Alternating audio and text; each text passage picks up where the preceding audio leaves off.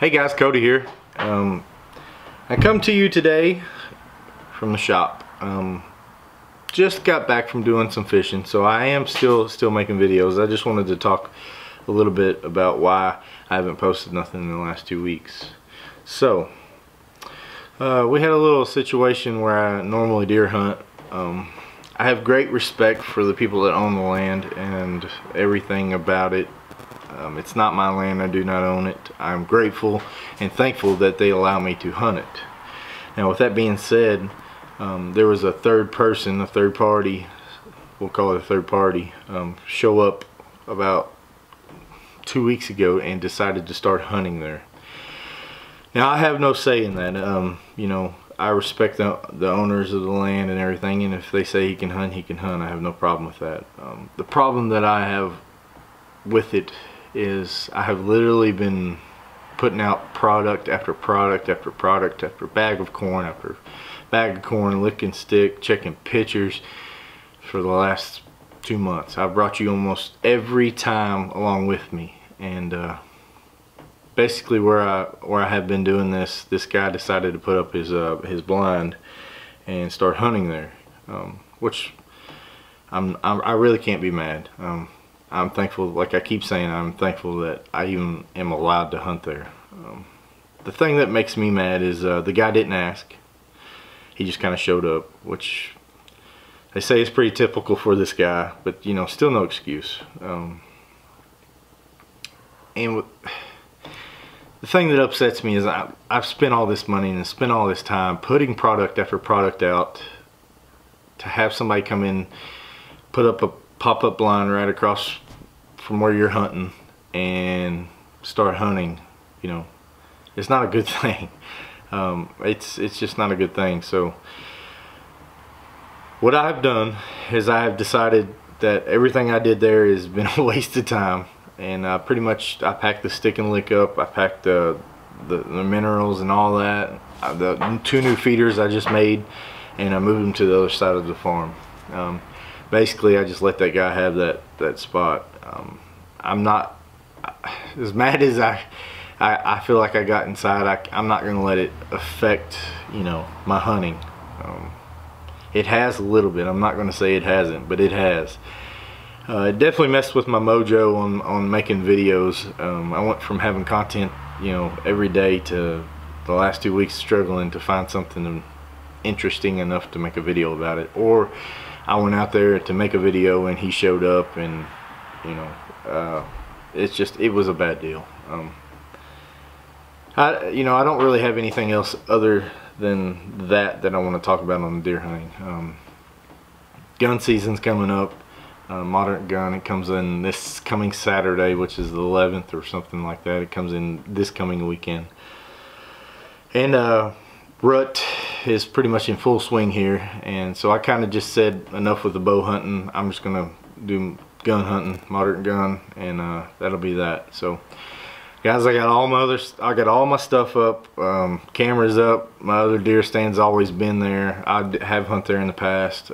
Feeders out, you know, everything I can do on the other side of the farm, I've done it. So hopefully this weekend we'll see one of them big deers that are chasing come through there, and we'll get to harvest us a big deer. So we'll go ahead and move on to what we filmed today. There's a guy that I work with. His name's Todd. We call him TVD. He fishes a lot here in Kentucky. He's pretty dang gone good, and I have been on his butt all year long to take me fishing. He fishes tournaments every weekend. Friday, Saturday, Sunday he's fishing. The guy just knows lakes, almost all the lakes around here like the back of his hand. And finally, after 6 months of asking him to take me, he finally took me, and we went to Caverun. Now what you will see on the actual footage, Caverun is actually down, I think 6-7 foot, so there's a lot of spots that are just mud. Even all the ramps, everything's hard to put in right now, and it's super dangerous. So I'll go ahead and give a warning and a disclaimer right now that what you're about to watch, I do not recommend. This guy knows he knows this lake like the back of his hand. Like I said earlier, he's been fishing it for over 30 years. Guys, he's I don't know anybody else that would run this hard up a river like this, but a lot of people call him crazy, a lot of people call him stupid. I just say he has big cojones, because I sure couldn't do it. But I rode with him, so I guess that gives me some cojones, right? So we'll go ahead and cut to that video. I think we ended up catching 14 fish. He caught 12. I think I caught 2. So he shows you who the real fisherman is. We'll run through those real quick and do some aerial footage shots that I got, and us running up the river and everything. And we'll talk about what we got coming up in the next week. So we'll catch you here in a second.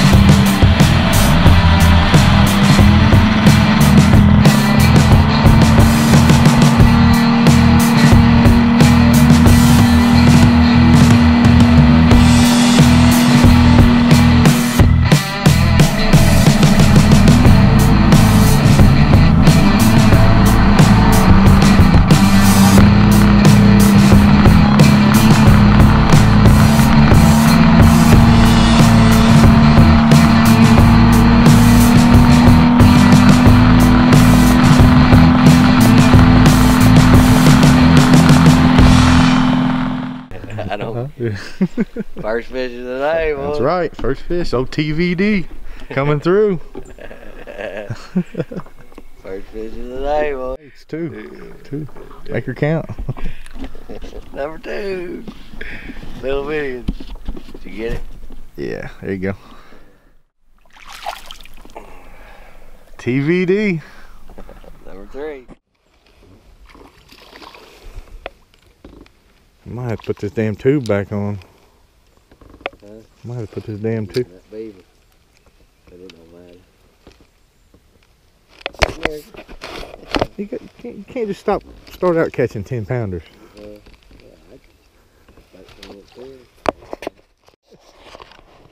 All right, TVD, slow down anytime. Just hand me the pole next time. Oh, they're biting today. They're biting better today than they was yesterday.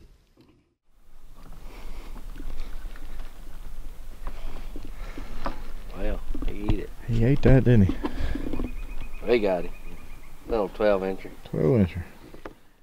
Fall fishing, caverun. 3-pounder? Right at 3. 2 3/4.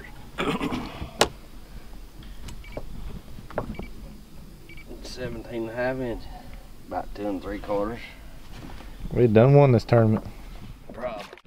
So that makes what, 7 for you?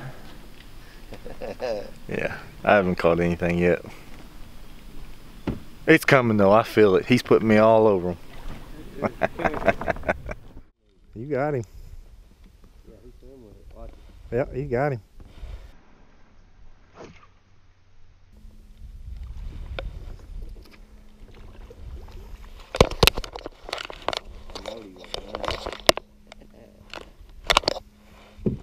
Number 8.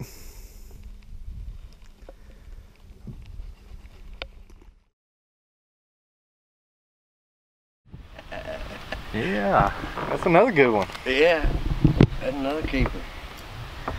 That'll win the tournament today. That we're not finished fishing? 17 inches. That's a great one. You get 2.5, 3? 2.5. Hell yeah. I watched it come up and eat it. I flipped over in there and it come out of nowhere and come up and sucked that bait down. Well, that makes 10 fish to a half. I caught a half of one. He got off before I got to the boat. I'm counting it. I don't care what he says. It was a golly whopper too. I mean, it was at least 5 pounds. 5 ounces. Oh, TVD, baby, tearing it up today. Little November 5th fishing. Caverun. No TVD bass, but I finally hooked up with one today. Big whopping 2-ounce, 5-ounce bass, but I will take it. At least I didn't go home skunked. Can't all be Todd TVD'S up here. I can't believe he let that fish go. If Todd knew that was there, he'd have caught it. Probably. Look at that. He got mad at me because I caught one, so he had to go right behind it and hook it a bigger one. I see how I did. He didn't let that one go this time.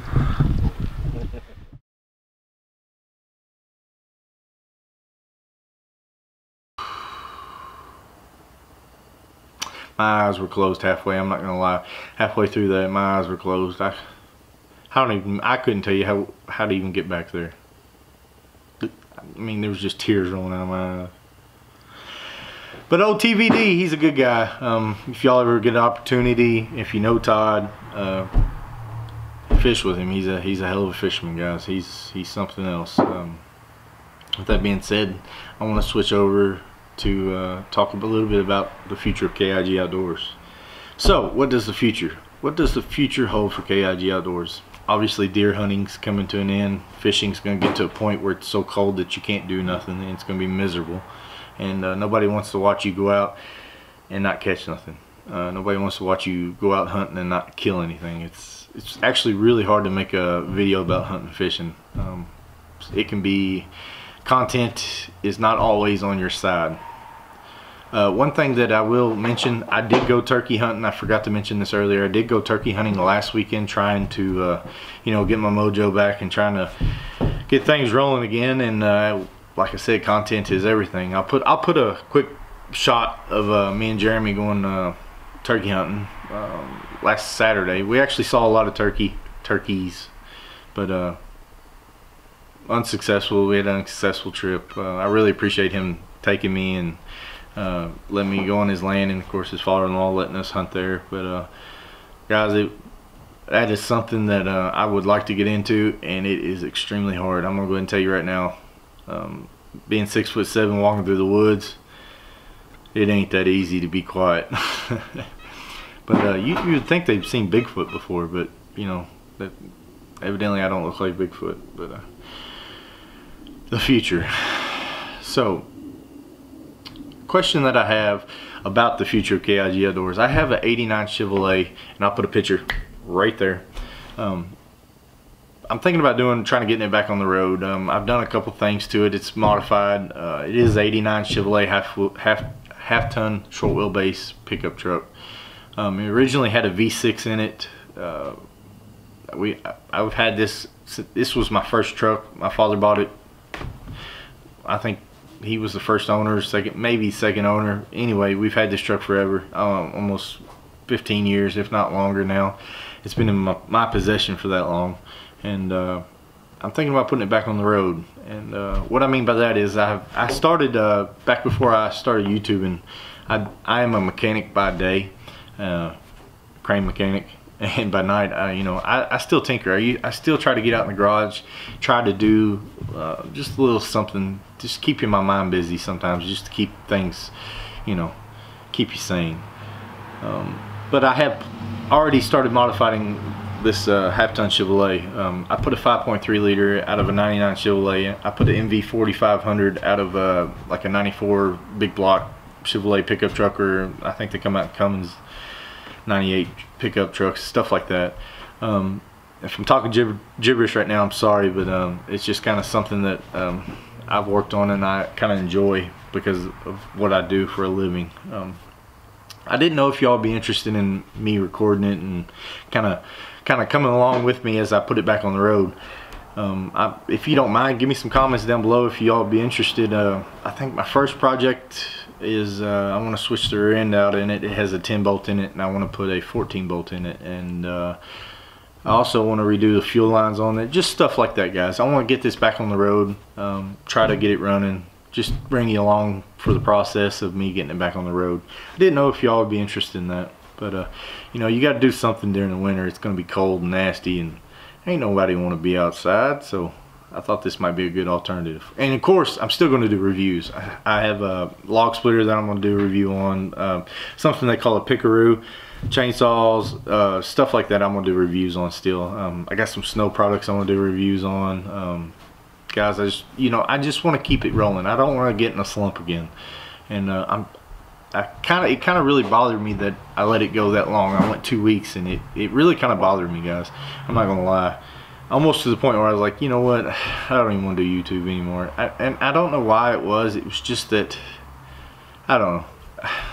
It's hard to explain, but I'm gonna try to keep putting out videos, and I'm gonna try to keep the future of KIG looking good. And if y'all got any comments or something that you want to see done, by all means, put it down below, comment, and I will try my hardest to do it, or brainstorm on it, or maybe even talk to you about it and see if I can't come up with a good idea, or whatever it may be.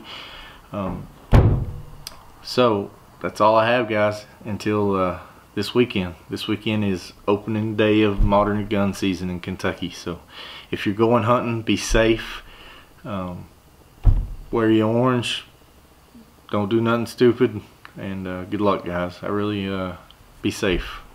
So hopefully I can be doing a video next Saturday about the big monster deer I've killed, hopefully. But with that being said, guys, we will catch you on the next video. We'll see you.